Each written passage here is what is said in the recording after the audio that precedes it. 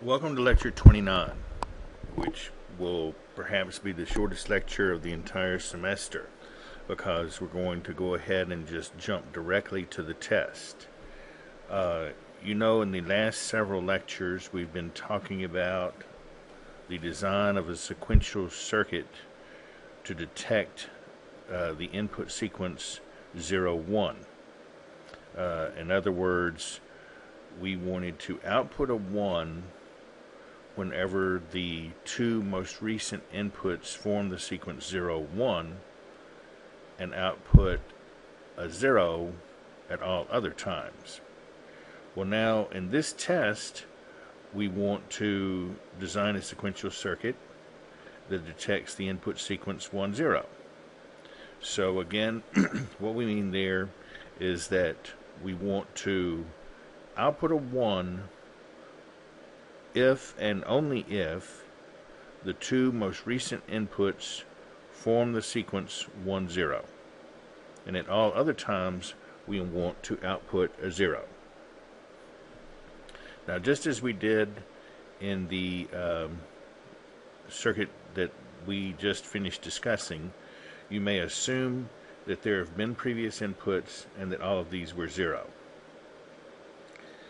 And so in 29.1, I'm asking you which is the correct transition table, and in 29.2, I'm asking you which is the correct excitation table if A and B are both produced by JK flip-flops.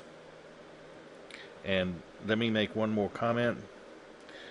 Just as we did in the previous problem, we'll define S0 to be the state for which the last two inputs are the sequence 0, 0.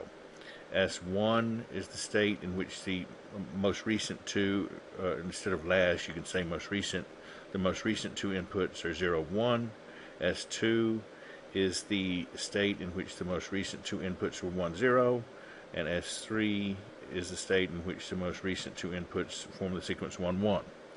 And now, those you didn't have to call it that way, but that's the way I've decided to do this, and that's what I want you to do, because that agrees with what we did in our previous case, and I think that'll make it easier for you to follow this. Furthermore, and this is another case where if you were designing this on your own, you would have the option of letting S0 correspond to any one of these four combinations of A and B, and S1 could, and S2 could, and S3 could. In each case, you could assign these in any way you wished. But again, I'm going to say don't do that in this case. Do just as we did again in the previous problem. That is, S0 will correspond to A is 0 and B is 0. S1 will correspond to A is 0 and B is 1. S2 will correspond to A is 1 and B is 0. And S3 will correspond to A is 1 and B is 1. So in other words, I'm setting everything up exactly like we did in the previous problem. And I'm simply asking you to try to go through this design process now with exactly the same setup. And the only difference now is that we're trying to detect the sequence 1, 0 rather than the sequence 0, 1. So this, expect this to take you a little bit of time. I think that it will probably force you to go back and review what we did and then to make the appropriate changes. And again, you see here in 29.1, you want to identify which is the correct transition table. And you have four possibilities here, A, B, C, and D. And then 29.2, you want to identify which of these is the correct excitation table if A and B are both produced by JK flip-flops. And so here is A, and that's excitation table. I didn't write out excitation table, but each one of these is indeed an excitation table.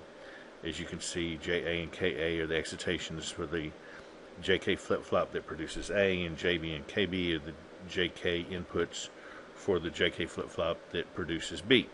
So here is your excitation table for A, and here's the one for B, and here's the one for C, and finally here's the one for D. So you want to identify which of those excitation tables is correct, and then 29.3 will be in class, but I think you can probably guess what that's going to be, which is that I'm going to, the last step in this sequence would be, before we can actually come up with the circuit, what we want to do, of course, is find JA, KA, JB, KB, and Z, all of these as functions of X, A, and B.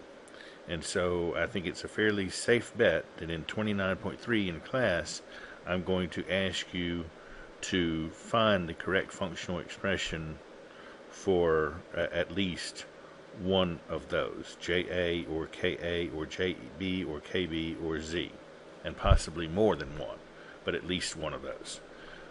So that concludes this lecture, and good luck.